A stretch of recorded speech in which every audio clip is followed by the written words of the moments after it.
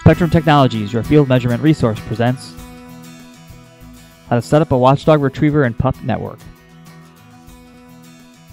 The first thing you should do after receiving your Retriever and Pups is unpack the contents. For the Retriever and each pup you ordered, you should have a parts box containing an antenna stabilizer sleeve, 6 AA batteries, aluminum mounting bracket, U-bolt and clamp, 2 nuts and 2 screws, and a product manual. For the Retriever, you'll also have a computer connection cable and a USB flash drive. The USB flash drive will come preloaded with a setup file for the Retriever and Pup launch utility, which is used to configure the sensors and set the network logging interval. If you purchased any station pups, they should also come with a gray WatchDog station connection cable. Before turning everything on, make sure that the Retriever and all the pups are on the same network channel. They should all come set to channel 0, but if any need to be changed, this can be done with a small flathead screwdriver. Go ahead and put the batteries in the Retriever. If you have a rechargeable battery pack, connect the battery using the snap connector. It will blink green quickly while powering up. Then it will blink amber to indicate that it's on and in setup mode. The Retriever will stay in setup mode for 4 hours, then switch into active mode automatically to save battery life. Once the Retriever is on and in setup mode, start putting batteries in the pups. The pups will blink green while powering up. Then, after several seconds, the pup will blink amber several times when it broadcasts a search for the Retriever. Then the pup will blink green quickly 3 times, followed by an amber blink to indicate that it has joined the Retriever's network. Do this for each of your pups. You can check to see if all the pups successfully join the network using the launch utility. We'll show you this in the next section. While in setup mode, about every 20 seconds the pups will have synchronized blinking, green then amber, to indicate that they're communicating with the network. Now that all the pups are on and talking to the Retriever, it's time to configure the system. Plug in the provided USB cable to the computer and the other end to the Retriever's PC port. It will automatically install the drivers. To open the Retriever and Pup launch utility program, plug the flash drive that came with the Retriever into the computer and run the setup file. If all pups successfully join the Retriever's network, they will all show up automatically in the pups list. If any pups haven't joined the network, hold the pups button for 8 seconds and it should join the network and show up in the pups list.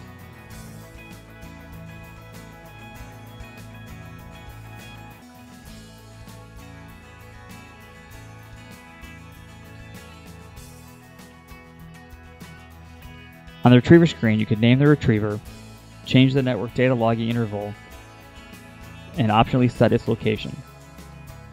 To configure the pup, click the button next to it on the pups list. On the pup screen, you can name each pup, set its location, and set its sensor configuration. Most sensors can give high, low, current, or average readings. Each pup can display up to 16 data points, enough for 4 sensors and 4 readings per sensor. Repeat this for all pups. When you're done, save the settings using the Save to Retriever button at the top of the screen. When the Retriever gets the configuration from the computer, it will immediately begin to send the settings to each pup. The pups will flash green quickly 3 times when they receive their configuration. Once everything is set up, keep the power on the Retriever and all the pups. This way the configurations won't be lost. The best way to deploy the mesh network is installing the closest pup to the Retriever, then move outward. First decide where you're going to deploy the Retriever. If you're using a direct connect computer cord or power cord, make sure to either put the Retriever outside or use an antenna extension that will be mounted outside. Use the bracket, U-bolt, and nuts to mount the Retriever onto a 1-inch pole. Start by installing the 2 screws into the back of the Retriever. Slide the mounting bracket over the 1-inch pole, then tighten the bolt so it's firm.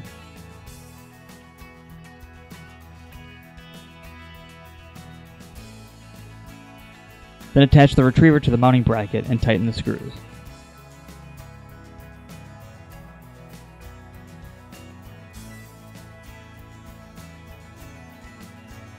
If you're using a rechargeable Retriever, keep in mind to deploy the solar panel so it receives an optimal amount of sunlight and isn't covered in shadow for parts of the day. To install the solar panel, start by attaching the mounting bracket onto the solar panel.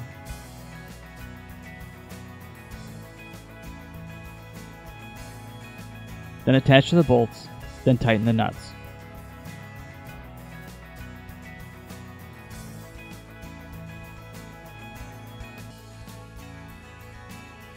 Now take the solar panel wires and feed them through the cable gland, then into the retriever.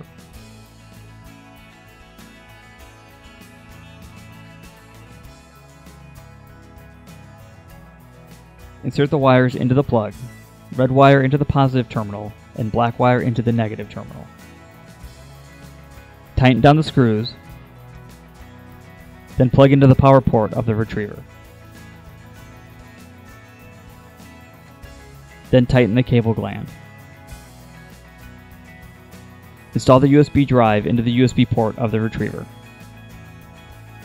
The retriever's antenna needs to be as high as possible to achieve the best possible line of sight to its closest pup. Attach the antenna to the retriever.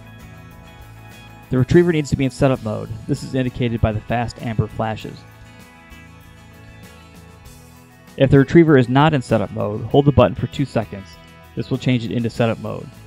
The light will flash amber slowly. Once it's ready, it flashes amber quickly.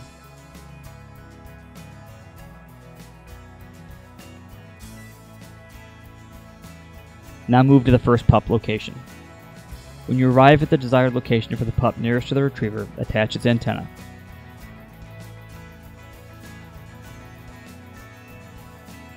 To check the pup's signal strength, hold the button for 2 seconds and the responding flash will tell you whether it can communicate with the retriever. A green flash means you have a great signal. Amber flash means marginal, and a red flash means it's a bad connection or can't see the network at all. If you get an amber or red flash, try finding a higher location or a way to mount the antenna higher and try again, or relocate the pup to be closer to the retriever. Since this pup will be the closest to the retriever and could be passing data from the other pups, it is important to have good signal strength. Remember that to achieve an optimal line of sight, you should mount the antenna at least 3 feet above crop height. Other signal obstructions include trees, buildings, and hilly terrain. If you're having trouble getting reliable communication in your network, consider adding repeater pups in between weak signal paths. For example, if you want to measure environmental data in a low spot of your field but are having trouble communicating with the network from that location, consider adding a repeater pup that can reach the pup in the low spot as well as the other pups or the retriever. Use the bracket, U-bolt, and nuts to mount the pup. Then install or mount any of the pup's external sensors. Remember to close and latch the case door when you're finished. Continue placing all of your pups until the network is complete. Once you're confident in the setup of your retriever and pup's mesh network, you can return to the retriever. To switch the system from setup mode to active mode, hold the button on the retriever for 2 seconds. When the system has been switched into active mode, the retriever will stop flashing amber. The retriever will automatically switch into active mode after 4 hours to save battery life. This is a good time to double check that your data is all being logged by the retriever. If your retriever is directly connected to a computer, you can check for current data in the Retriever and Pup's Launch Utility program on the computer. The data will be available after a logging interval is complete.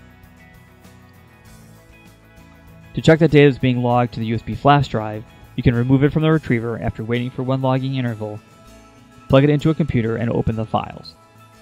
Make sure to return the flash drive to the retriever when you're done. And close and latch the case door.